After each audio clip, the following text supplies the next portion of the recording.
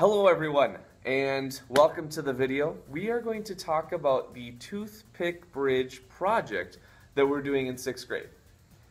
Now, there are two things that we're going to concern ourselves with, and those two things are constraints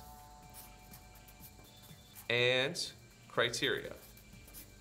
Now, let's actually talk about criteria first. I don't know why I wrote it second. But anyway, the criteria are the things that we need to have in the building process in order for it to work. So, for example, the length of the bridge is a criteria. It has to meet that criteria. If it doesn't, it falls through or it goes excessively long and it wastes materials. So, length. An example, one period is doing 50 centimeters this year. That is their criteria. The span that they're going across is 50 centimeters. If they make their bridge exactly 50 centimeters, it will fall right through. So technically, you have to make your bridge just a little bit longer so that it rests on that ledge. If we have too much, that's a waste of materials, and if we do it too little, it'll just snap at that point, or have too much weight on a small surface. So we need to take that into account. The next thing is strength. For this particular group with the 50 centimeter bridge, it was to hold 2.5 kilograms. That's the weight that it had to hold in order for it to pass or meet that criteria.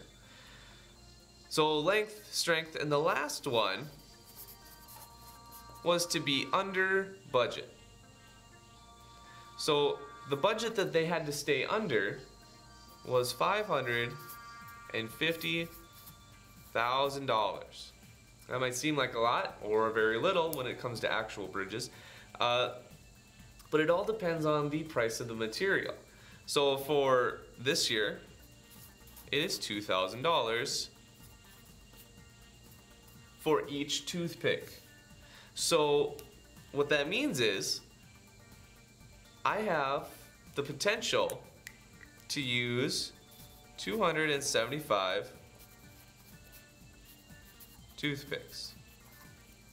That is the maximum I can use. I cannot use a single more or I will go over budget, which would be bad. So don't do that. But now let's shift over to constraints. Now technically, some of these criteria could also work as a constraint. The fact that I have to stay under budget is a criteria, but my constraint is the number. So this part right here would go under constraints.